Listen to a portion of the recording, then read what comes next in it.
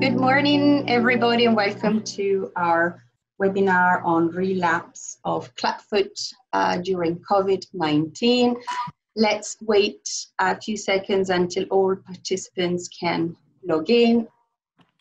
In the meantime, a bit of housekeeping. For those of you that have not been on a Zoom webinar before, at the bottom of the screen, you should see some options.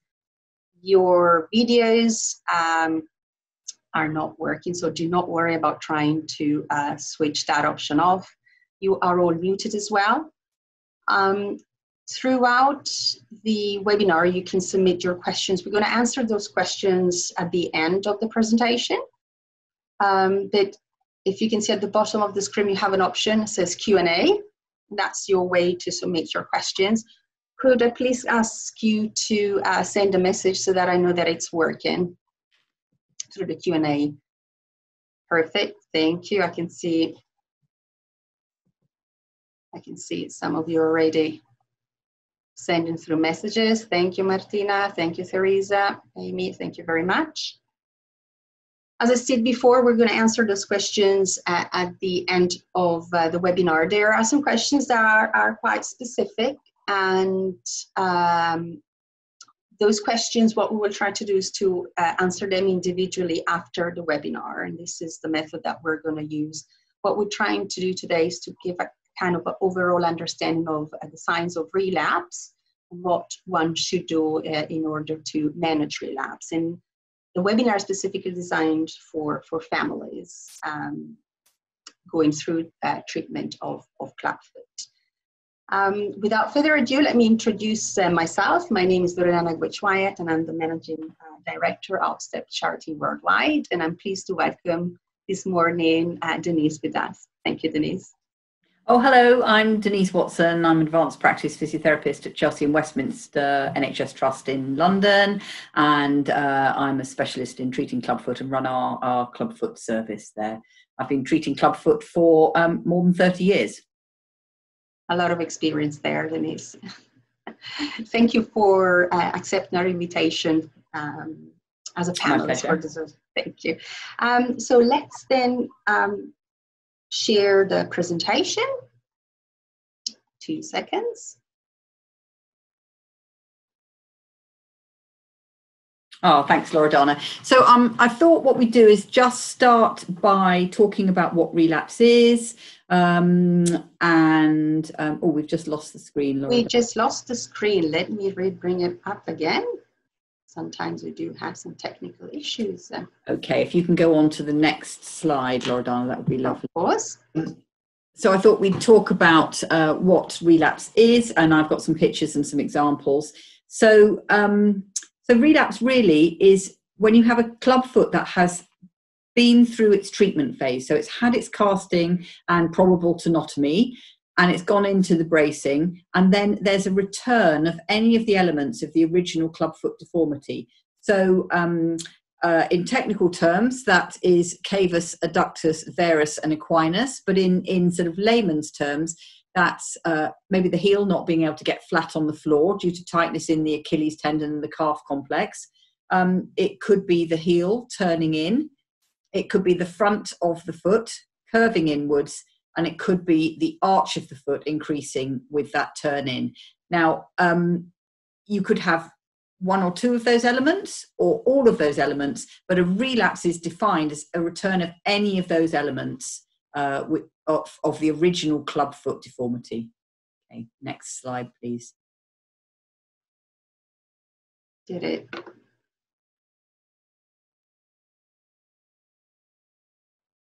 Seem to be having some technical issues this morning with Zoom.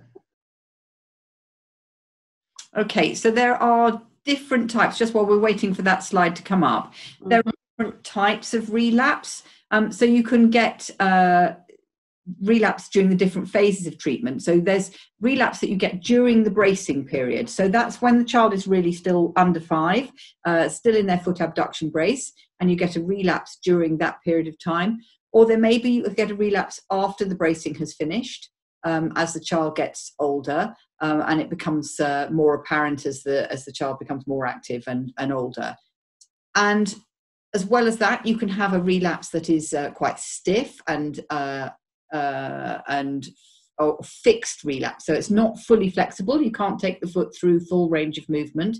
It's actually become stiff. Or you can have a relapse where you can passively move the foot completely normally, but when the child is walking, the foot turns in, and that's called a dynamic relapse. And that classically, you tend to see a little flick up of the front part of the foot, which progresses through to some deformity coming into the back part of the foot. But it's that foot remains mobile, but you can see when the child's walking, as they strike the foot, the front part of the foot lifts up, and they tend to take the weight on the outside of the foot slightly. I'm afraid the presentation does not want to work. Can we restart it, Loredana, and see whether it will just, because I've got some nice photographs. I know. So what I'm going to do, I'm going to stop sharing it. I'm going to try again. Must be Zoom that didn't have breakfast this morning. Let's try again. Let's try again. So let's see whether it moves on to the next one. Yes. Can everybody see it now better? Yes. There we are. Perfect. So here we are. So this is, so there's the early relapse, which is sort of during the bracing period, and then slightly later relapse. Yes. And then if we go through to the next slide, Loredana. Okay. So this is some pictures of feet which are showing sort of mild signs of relapse, sort of quite early on. This child is a walking child. Probably this is still within the bracing period. But what you can see here, there's relapse a little bit on both sides, but on the left side, you can see at the front part of the foot that left big toe is starting to pull in a little bit more, and there's a little bit of hint of more of a curve or an arch on that left foot, isn't there? And then if we look from the back, on the left side again, the heel is rotating inwards as the child stands. The heel comes flat onto the floor, but it's just rotating inwards. So that's an early sign of relapse. Now, probably this foot would be fully flexible passively. If you're going to move it, it would probably go through full range of movement. Just when the child's standing and starting to use the foot, you're seeing these signs of relapse. Next. Okay, so this is a more severe picture of a child with relapse, and the most common cause of relapse by far and away is not wearing the bracing for the first 5 years. So the Ponseti procedure for bracing is the braces are worn for 23 hours a day for the first 3 months, and then they're worn for night times and naps until 5 years of age, 4 to 5 years of age. It's the age has crept up, and there are even some centres that are starting to use the bracing a bit later. There's no real evidence for doing that at the moment, but there may be. But certainly, Professor Ponseti himself increased the age from 3 to 4 to 5. So 23 hours a day for 3 months, and then night times and naps until we're saying now 5 years of age. So not wearing the braces is by far and away the most common cause. There might also be some muscle imbalance. So one of the reasons you tend to get relapse after the bracing is finished, even if you've had a really well-corrected foot, is there might be an imbalance between the muscles on the inside of the foot and on the outside of the foot. So the muscles that pull the foot up that way are tighter and thicker and stronger than the muscles that pull the foot up that way. All right, which are thinner and weaker, and so they just get overpowered by the muscles pulling the foot up on the inside. So it's called the peronei muscle group on the outside that pull the foot up and out. Another common cause for relapse is that the foot hasn't been fully corrected in the original correction phase. Okay, so a classic is that the tenotomy hasn't been completed, or there's been no tenotomy done, and so there's a relapse because the heel isn't fully descended, and then the foot is not able to sit in the boots so well, the boots aren't so well tolerated, and then there's a relapse because of that. And then there is also this big group that have another underlying diagnosis, which may not have been obvious when they were little, may have been obvious, and these are not idiopathic club feet. So these are feet either the children have syndromes, or they have a neuromuscular condition, or an underlying nerve condition that affects the way in which the lower limb works. And as I say, this may become more obvious as the child gets older. We may have known about it from birth, but this is a much bigger group, and they're not idiopathic club feet. Next. Thank you, Denise. Okay, so we know that in an idiopathic clubfoot, and it's really important, again, we differentiate between children who have clubfoot and no other underlying conditions. 15 to 20% of those who are compliant with their bracing will have some form of relapse and may require a tibialis anterior tendon transfer. And that was documented in Professor Ponsetti's first work, and has been shown by quite a lot of studies following up, and that hasn't really changed. So if you get a good correction on the foot, you wear the foot abduction brace really religiously, the rate of needing tendon transfer, or therefore indicating relapse, is about 15 to 20%. Now, there's been some work recently looking at non-compliance with foot abduction brace, and this suggests that up to 60% of relapse occurs in children who are non-compliant with their foot abduction bracing, and that's a huge number.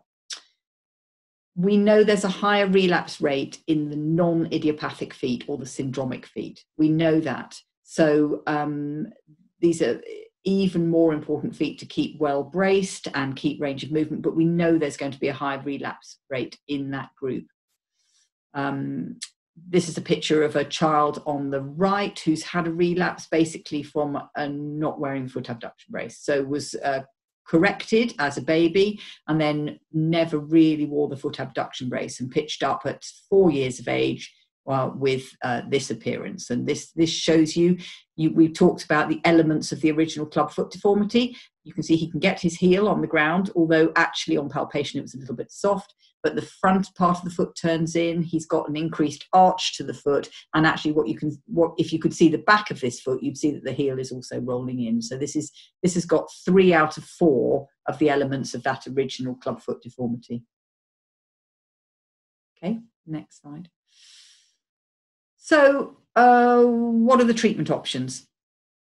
So if the relapse happens early during the bracing stage, then recasting is an option. Recasting and then reintroducing the bracing. So the emphasis when the child is under 4 years of age really will be, or certainly under 3, will be to recast and try and reintroduce the bracing.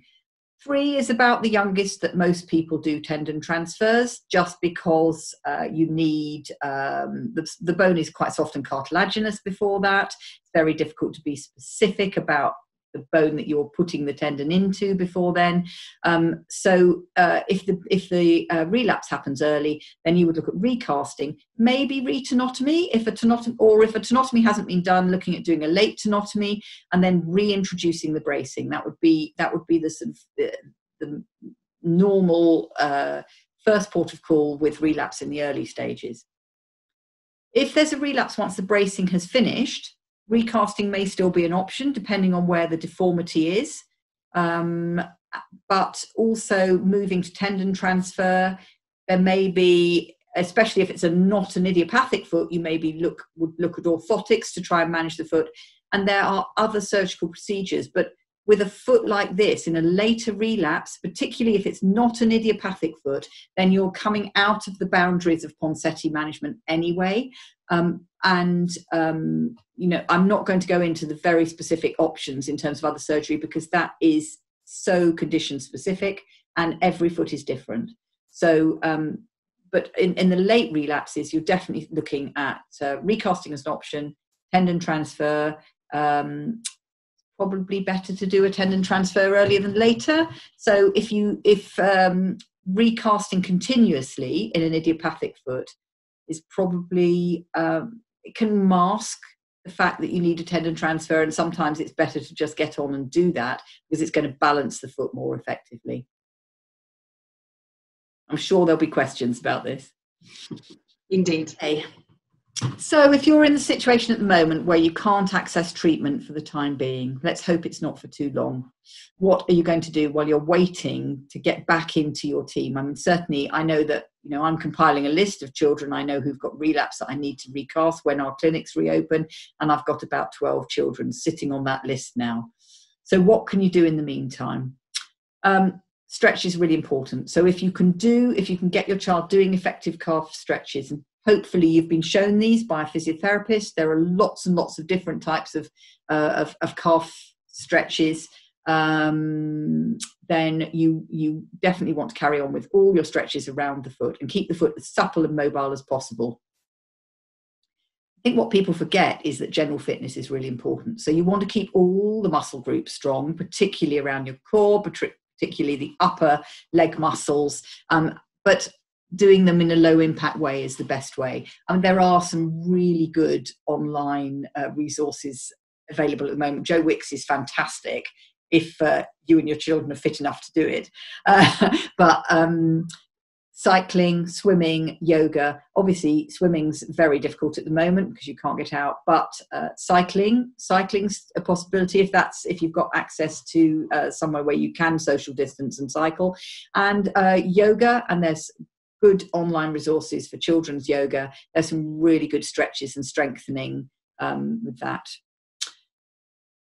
You probably have been given some specific physiotherapy exercises, and these will include things like hopping, walking on your heels, lifting the foot from the floor, standing on one leg, balancing exercises, maybe using those TheraBand elastic bands to work the muscles on the outside of the foot that pull the foot up and out. And it might be worth contacting your local physiotherapy department about whether they can send you a sheet of specific exercises. The most important thing I'd say is if you think your child is having a relapse and you're waiting to start treatment, is you do not stop bracing. All right. So you keep bracing if you possibly can, because when you stop bracing, you're going to have more chance of relapse. So if you're still in that bracing phase, you want to keep going with it, whereas if at all possible. Thank you, Denise. That was a very good presentation. A lot that has been discussed, and I'm certain that many people have many questions that they want to ask you. So for those of you that are attending, now this is the part where we're going to answer your questions. As I said before, at the bottom of your screen, you should have the Q&A section. You can submit your questions through that option. Those of you that I forgot to mention before are joining us only by the phone. You can submit your question to info@steps-charity.org.uk. So Denise, first question that has come in, which you referred to previously, is how long do you carry on recasting? So are there any statistics out there or any research done to assess how long you should carry on recasting? Well, I think the general consensus is that if you have an imbalance in the muscles around the foot, so the muscles on the inside of the foot work much harder than the ones on the outside. So again, those ones that pull the foot up and in that way are working much harder than the ones that pull the foot up and out that way. You're probably better off doing your tendon transfer slightly earlier than later.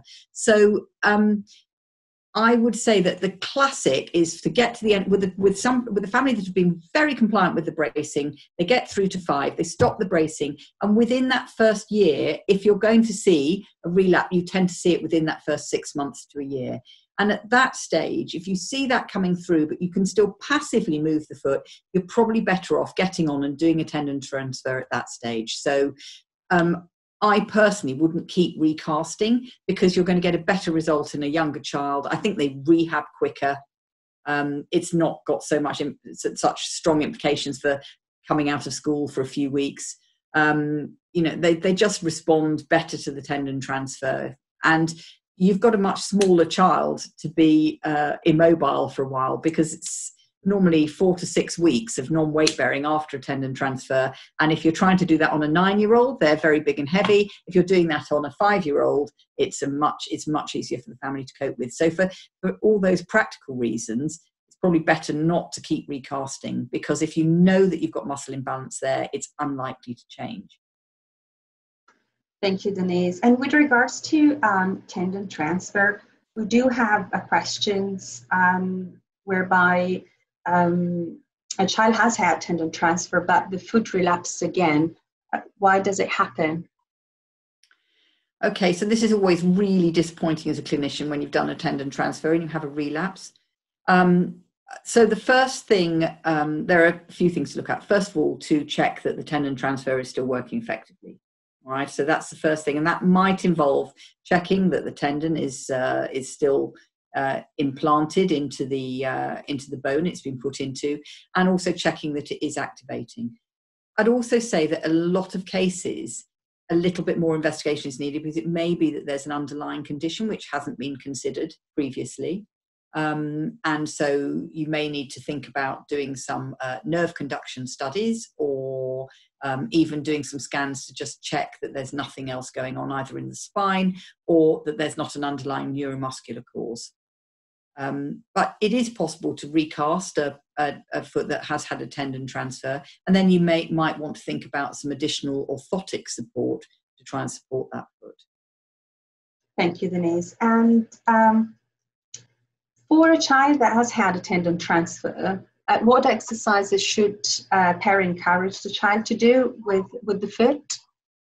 Well, hopefully you'll have been given some post-operative instructions about exercises, but these would include things like active exercises to pull the foot up and out, and maybe using some of that TheraBand resistance band to help with that. Lots of things like single leg standing, starting to do some hopping, calf building exercises and stretches. So the calf exercise where you stand on the edge of a step, come up onto tiptoe, and then lower the heel very slowly down below the edge of the step is a great exercise for building up the calf muscle that can be done a bit later after tendon transfer. And I think a lot of people forget general fitness after tendon transfer, that actually all the core muscles and the bottom muscles and the thigh muscles need to be strong. And so some rehab of those, and your local physiotherapy team will definitely be able to give advice on core exercises. Thank you, Denise. We do have a question with regards to wearing special shoes if a child had a relapse. Do you need to wear special shoes? I don't think so. I mean, I think it's always important to wear good supportive shoes if you've had a clubfoot. And in fact, to that point, all children should really wear good supportive shoes. But I don't think it's very rare to need special shoes. And in fact, some of the special shoes are actually really heavy and very restrictive for the child. So good supportive shoes that have a nice firm heel, so the heel doesn't sort of completely collapse when you press it, do up quite high fastening, so with either Velcro or laces. So things like slip-on shoes or neoprene sandals, they're not great or Ugg boots, not great for a child. You want a nice, well-fitting trainer or shoe that has nice firm heel and is high fastening and supports the foot well. But you don't need special footwear. It's fair too. And with regards to signs, there's a mother that would like to understand if basically her son bears his weight on the outside of the foot, and if this is a sign of relapse. Yeah, so that often is a sign of relapse. That's often one of the signs, and if that's happening, you'll probably see that the heel is rotating inwards as well. So one of the early signs of relapse is that the front of the foot starts to pull up when you step, and then you'll take the weight on the outside of the foot. But then quite often when they're standing, they're back down onto flat feet again. That's a dynamic one. In a more fixed relapse, the child will tend to take weight on the outside of the foot. But there are, this is why it needs to be assessed really, because there are some children that do tend to roll a little bit when they're sort of 2 or 3 years of age and they're a little bit bow-legged.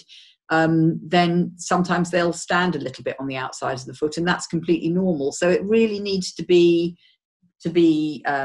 assessed. But if the child, when they're walking, is taking weight on the outside of the foot and the heel is also rolling inwards, like I showed in a couple of those pictures, then that suggests to me that that's likely to be a bit of relapse. Thank you, Denise. There are some interesting questions also coming from the Q&A section.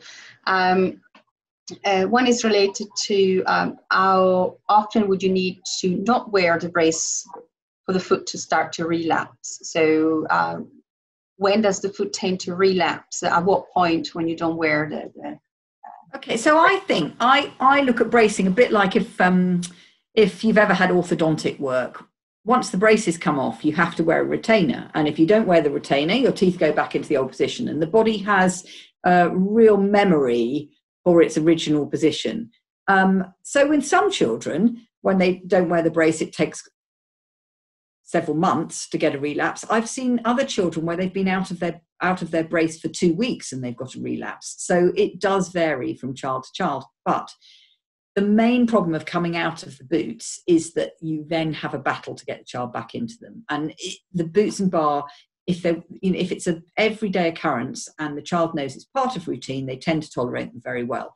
If they know that they can have a bit of time in and a bit of time out, they're always going to opt for the time out. So it's more about, I think it's more important to think about the bracing as being a part of routine. It's like brushing your teeth. If you stop brushing your children's teeth for 2 weeks and you start trying to brush their teeth again, they're not going to like it. Understood, Denise. There's an interesting question. Why then, I guess, who has defined it, stopping at a certain age will give the best result? So I guess this is effectively talking about the research that was done by Professor Pansetti or Dr. Pansetti, obviously, as to up until what age you should wear the braces. Oh, I mean, there's still so much controversy about this. I think everybody in the sort of clubfoot world has agreed really that 4 to 5 years is a minimum. And there, as I say, there are some centres looking at keeping the kids in boots and bars for longer. Now, I think personally, my take on this is a sort of pragmatic approach, is that children do have a bit of free will here. So if you've got a child that's taking their boots and bars off every night and they're over 4 years of age and they remove their boots and bar every night, personally, there's very little you're going to be able to do about that. However, if you've got a child who's 5 and is completely happy about wearing their foot abduction brace and doesn't want to stop, why stop? So I think there has to be a little bit of a pragmatic approach, rather than saying every child needs to wear it until they're 5 years, 3 months of age, or it's going to vary a little bit from child to child. But I think everybody's in agreement from looking at relapse. Professor Ponseti started kids wearing it to 2, then he upped it to 3, and then he upped it to 5. So I think it's really important that you carry on with the bracing for as long as the child's tolerating it well. Thank you. I can see also a lot of questions with regard to children relapsing several times and having a bit of an understanding how this can be and what is the best way forward for them. I know we talked about it again, but probably if we can reassure parents on what can be done if a child relapses. Okay, so my first question is why is a child continuing to relapse? So is there something else? Is this an idiopathic foot? Is there another condition going on that hasn't been diagnosed yet? Or if it is, as I say, syndromic or complex feet, we know that they are more likely to relapse, and there's an underlying cause for that. But in an idiopathic foot that keeps relapsing, is this an indication that actually tendon transfer is required and it needs to be done? Is it that the bracing just isn't getting well enough established, that they're not spending enough hours overnight in it? So maybe they're only spending 4 or 5 hours a night in the bracing and it needs to be 12. So it's not quite enough. Or, you look at the causes really for why that foot keeps relapsing. Thank you, Denise. I think that was it in terms of the questions. There are a few that have been submitted that we are going to answer directly to the participants.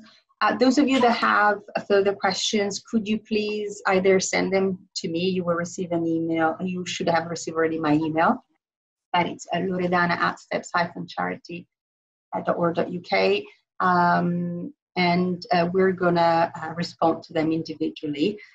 Also, I appreciate the fact that many of you have further questions. We will therefore try to organize a webinar on relapse again, specifically probably discussing atypical Clubfoot, syndromic Clubfoot. Therefore, please follow us on social media to see when we're going to announce the next webinar. Denise, again, thank you very much. And just to say, I think the one thing we haven't probably said, it's difficult at the moment because of the COVID-19 situation, where face-to-face consultations aren't being done in most hospitals. But I think the important thing is to try and stay in contact with your treating team, so that most teams are compiling a list, and then they're going to have to prioritize once they start treating again. And I think so it's about staying in touch with your local team and making sure that they know, maybe sending them some clinical pictures that they can see what the situation is, and keeping in contact so that they can start treatment again as soon as they're possibly able. None of us like it. All of us want to get on and treat again. No, indeed, Denise. And I think you made a very good point in that if parents suspect sign of relapse, is what they need to do is obviously contact their medical team, ensuring that the child is seen as soon as possible. There is going to be, unfortunately, we'll recognize the fact there's going to be a backlog because of the fact that clinics have been shut. Therefore, clinicians have to set up priorities list of children that they have to be seen as soon as possible. Therefore, if you feel that there is an urgent need for you to see a clinician as soon as the hospitals are open, as Denise has mentioned, please do get in contact with them, send photos so they can do a pre-assessment via online videos or calls. Obviously, not everybody is able to have Zoom sessions. And also, we're aware that some of you cannot get a hold of their clinicians. If that is the case, again, please do contact us and we'll do our best to see what we can do to support you. Thank you, everybody. And thank you, Denise, for your time. Appreciate it. Thank you. Thank you. Bye-bye. Bye-bye.